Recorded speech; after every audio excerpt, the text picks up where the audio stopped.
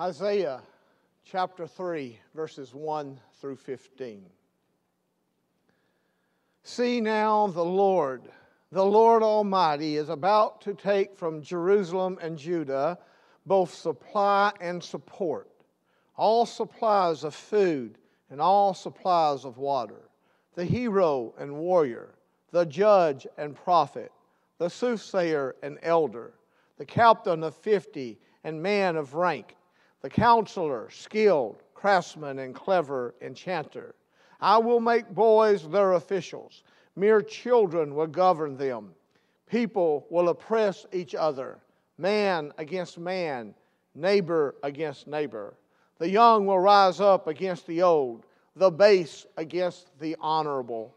A man will seize one of his brothers at his father's home and say, "You have a cloak, you be our leader. Take charge of this heap of ruins."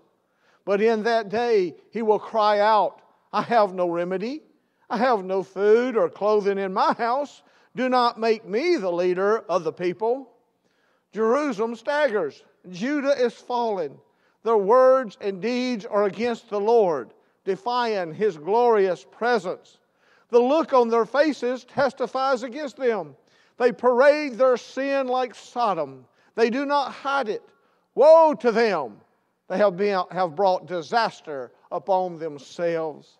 Tell the righteous, it will be well with them, for they will enjoy the fruit of their deeds.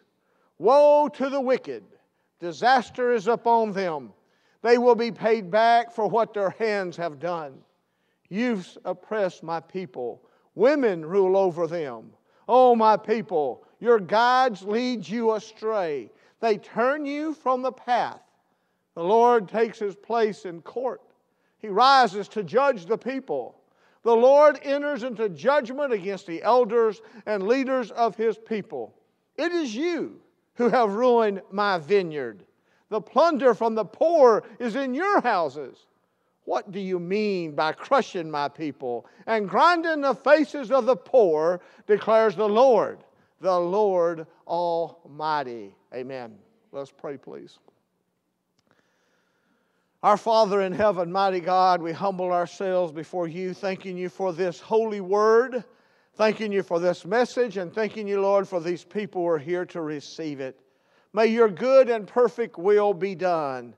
May what is said here, Lord, be pleasing to You. May we draw near to You, Lord, and may Your Spirit give us wisdom and understanding. This is for Your glory, Lord, and Your glory alone. For it is in Your name, Jesus, we do pray. Amen. Hallelujah. Is there hope? Is there hope? Isaiah wrote during the reigns of Uzziah, Jotham, Ahaz, and Hezekiah in Judah. He had several kings, and for the most part, this was a time of fairly reasonable prosperity. Isaiah was called the Messianic prophet, if you will, because he talks about the Israelites as a Messianic nation to the world. They were supposed to be the ones who was going to bring the Messiah to the world. They were going to be a blessing to the world. And he talks about the Israelites nation through whom one day a great and wonderful blessing would come from God to all nations. Hallelujah. He was continually dreaming of that day, the day when that great and wonderful work would be done. He's also been called the Shakespeare of the Old Testament because of his wonderful writings that he's put in there. Bad times are coming. But Isaiah contrasts that with the Messiah and the coming of the church. Time and time again, you can see it. When you read it, if you just let the Spirit speak to your heart, you can see how he continually talks about the coming of our Lord and Savior, Jesus Christ, the Messiah. Today, we're in Isaiah 3. And since this was a time of material prosperity, the people of Judah have become very slack in their spiritual lives. I think that's pretty much the way of mankind, humanity in general, don't you? You know, everything is good. Everything's great. no problems, healthy. Most of us don't think much about God when that's happening. But let something go bad. Let us get sick. Let something happen in our families. Let something happen around the world. And who do we call on? God Almighty.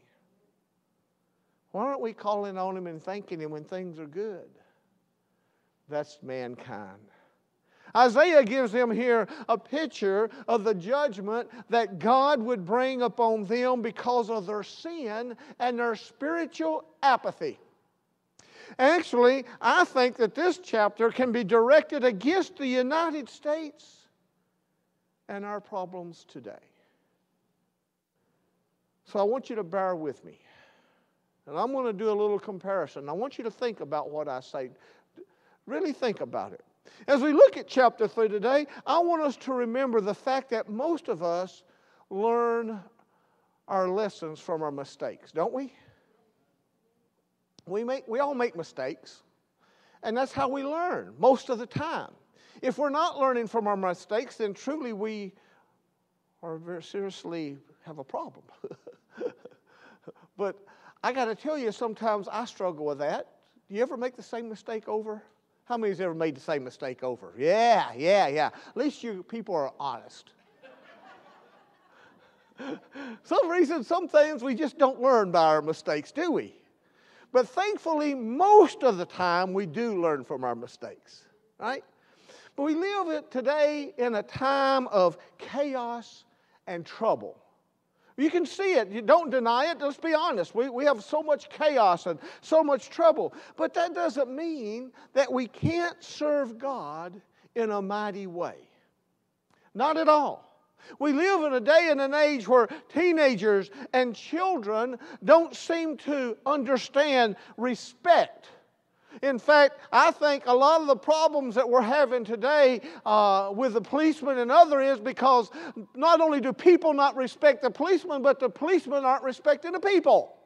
There's a loss of respect in general. We live in a day and an age where men aren't expected to act like men. If we act like men, people point their fingers at us, and women aren't expected to act like women. Haven't you noticed that? We've allowed everything to sort of become gender neutral. In fact, they're talking about some places of not having a men's restroom and a women's restroom and just have a restroom. I'm not really going to go and debate that because it could be good, it could be bad, but the problem is not the restroom itself, it's the fact that the world's trying to tell us there's no difference between men and women, but there is a difference. And it's not necessarily bad, it's just God made us that way. He made us different. So what has happened? What's happening to us? Well, the same thing that's happening in the USA today, it happened in Jerusalem and to Judah. When we abandon God, He will allow things to happen that's not good for us and will lead us to our utter destruction. And we've abandoned God, He'll let us go.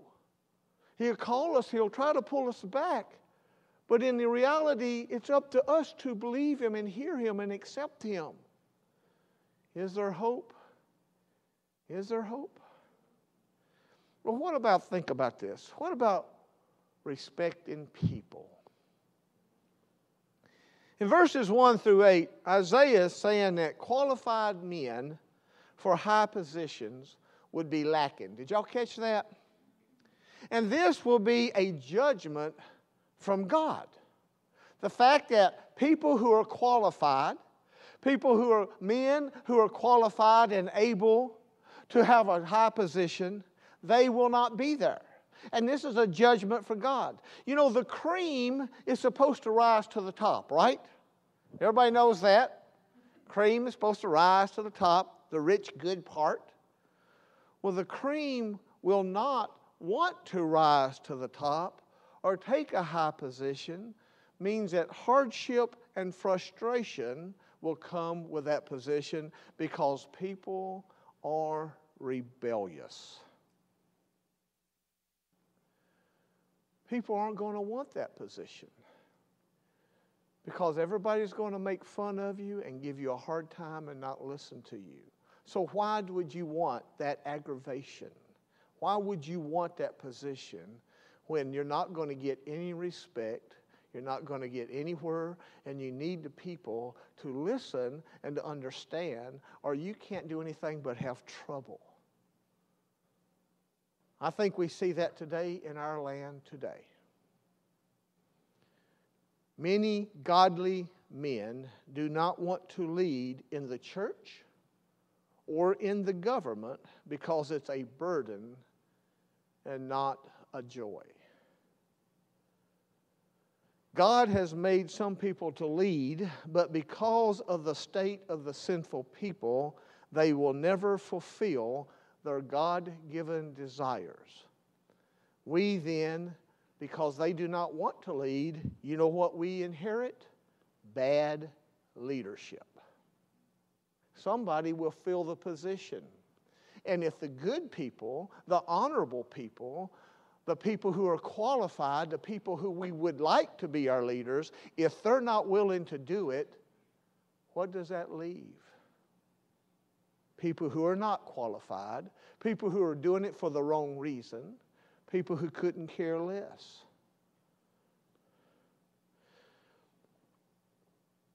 The U.S., I think, lacks greatness in this day. The U.S. is not the same country it was. We're not as great as we used to be, but we're not willing to admit it because we've become a very proud nation.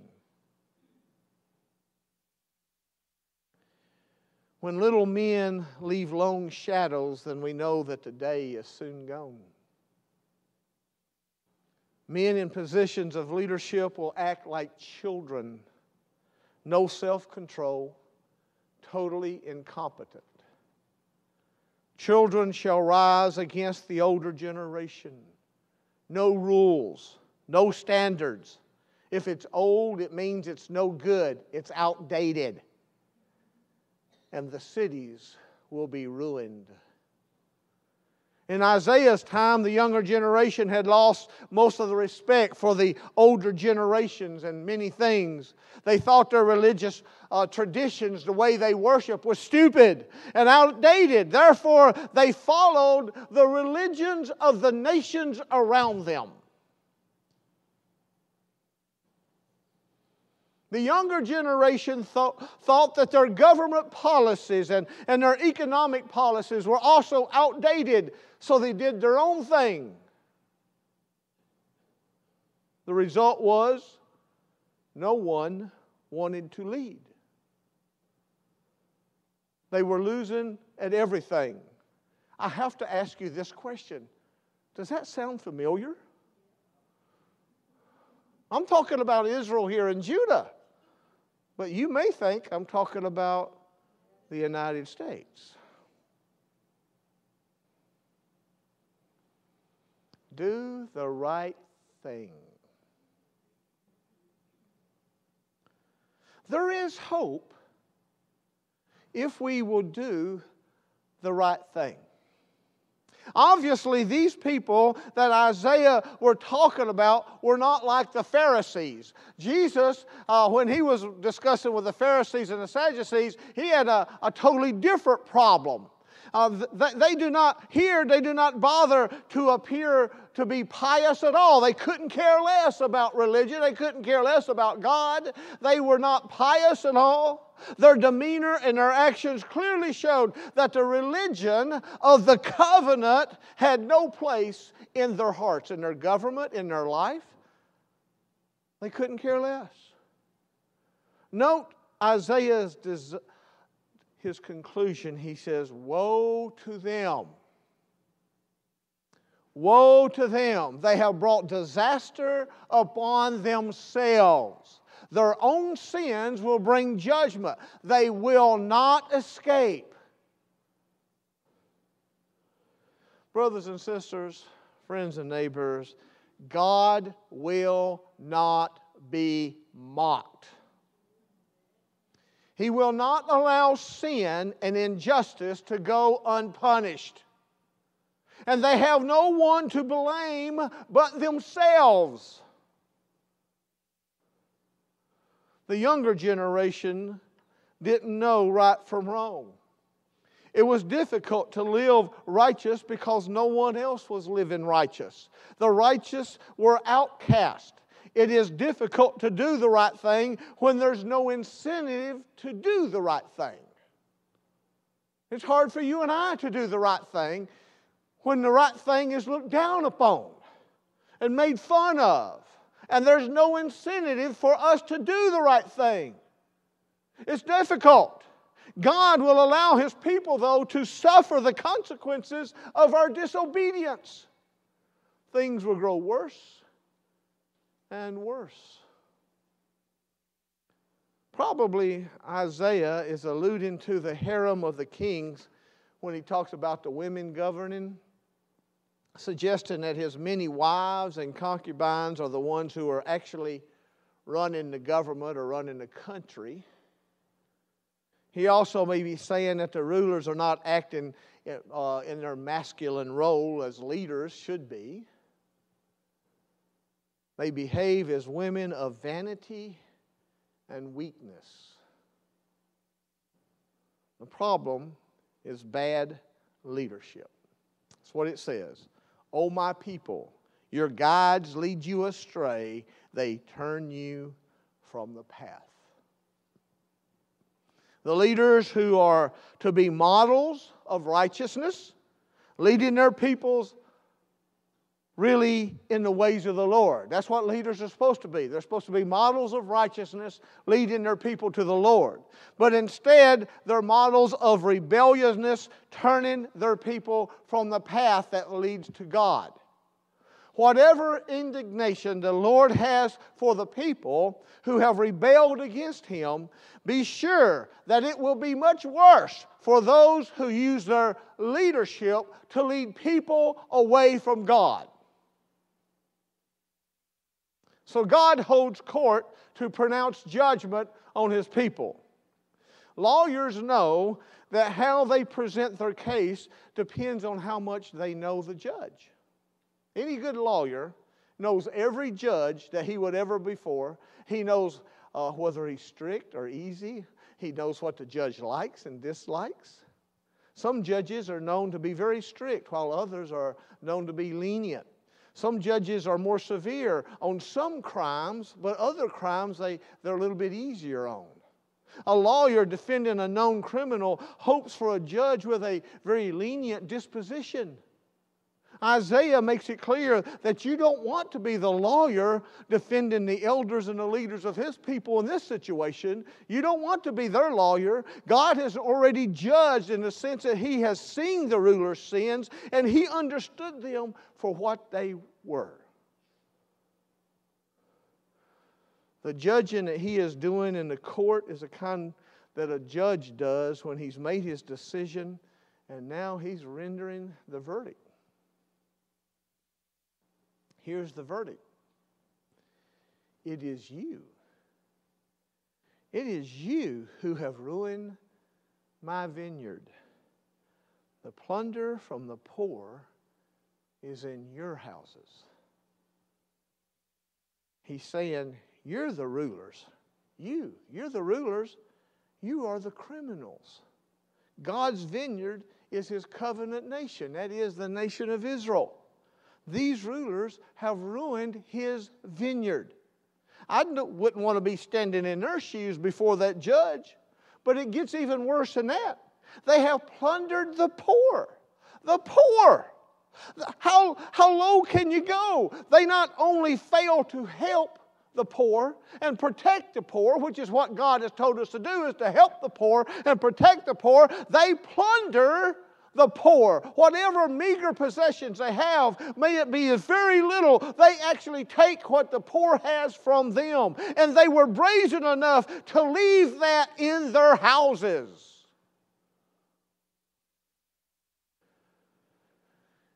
I think it's the next lines that convey God's anger. You can tell what kind of verdict a judge is about to say when he impresses upon the defendant the nature of his crime. He says, what do you mean by crushing my people and grinding the faces of the poor, declares the Lord Almighty. Boy, when my mom and dad said that way to me when I was little, I knew I was in for a spanking for sure. What do you mean by doing that? Crushing my people, grinding the faces of the poor. You can tell God's not very happy with them. Did you catch the personal tone here? These rulers are ruining my vineyard. They have crushed my people. You certainly don't want to find out that the family that you just terrorized happens to be the family of the judge. God takes the crimes personally. And I think the last phrase is the most ominous. Declares the Lord Almighty. Isaiah concludes with a reminder of the greatness and the power of the judge. The sovereign God, the Lord, is the covenant God of Israel and Judah, and He is the Almighty.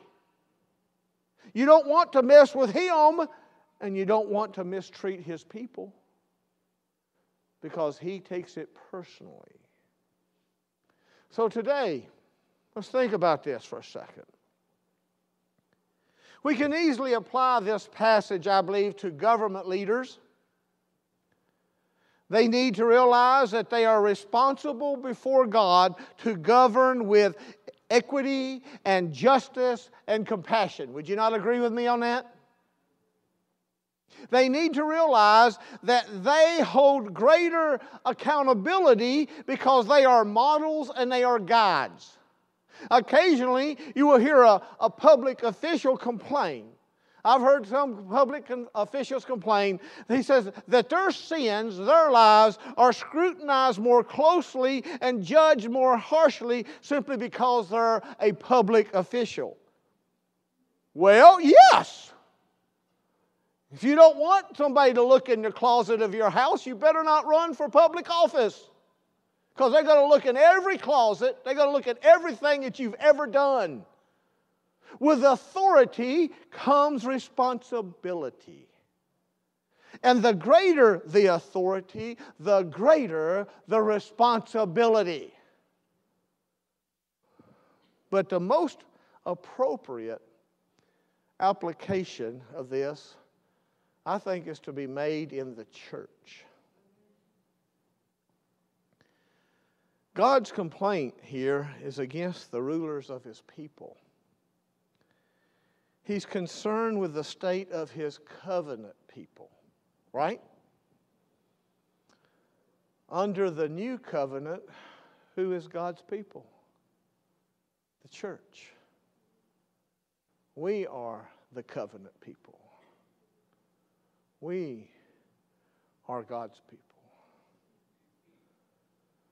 And there are church leaders who literally plunder their people. They steal church money, and they use money given in faith for their own selfish gain. They will be held accountable before God for plundering His people. There are also church leaders who lead their people astray through the teaching of the false gospel. Some teach the health and wealth gospel. They crush the spirit of God's people. People who are suffering, going through trials, and they're called to righteous living in the midst of ill health and loss of loved ones, or maybe they're just poor. And yet the church, these leaders are saying, you don't belong to God. You have no faith. You see, these leaders, they lead their churches astray, believing that the sign of a church that's favored by God or blessed by God is a church that's wealthy. and that everybody in the church is wealthy and healthy, and buildings are the real indicators of success. They lead their people astray from living in the service to God to live in their own welfare or the welfare of the leaders. Some teach a Christless gospel. They say that Jesus, He's not the Lord and Savior. They say He's just a good man. They teach that they don't proclaim Jesus Christ as our Lord and Savior. He's not proclaimed as a Son of God incarnate. And yet they're called Christian churches. They rob their people of the only hope that they have for redemption. They receive the condemnation that Jesus made of the teachers of the law in Luke 11:52. Woe to you! Woe to you, experts in the law, because you have taken away the key to knowledge. You yourselves have not entered, and you have hindered those who were entering. Some lay upon their people heavy burdens. They teach that salvation must be earned. That you must earn your salvation by keeping rules and doing good things and good works, both of which they make it more and more strict and harder to do. They teach their people to live in constant fear of losing their salvation if they're not doing enough, if they're not good enough. If they do not keep these rules and follow the teachings of the commands of the leaders, then they will lose their salvation. That's what they're teaching the people. They will also receive the same judgment that Jesus gave against the teachers of the law. Jesus said in Luke 11:46, He says, and you experts in the law, woe to you, because you load people down with burdens that they can hardly carry, and you yourselves will not lift one finger to help them. Brothers and sisters, leadership in church is a position that you should never take lightly. The responsibility is great because accountability is great.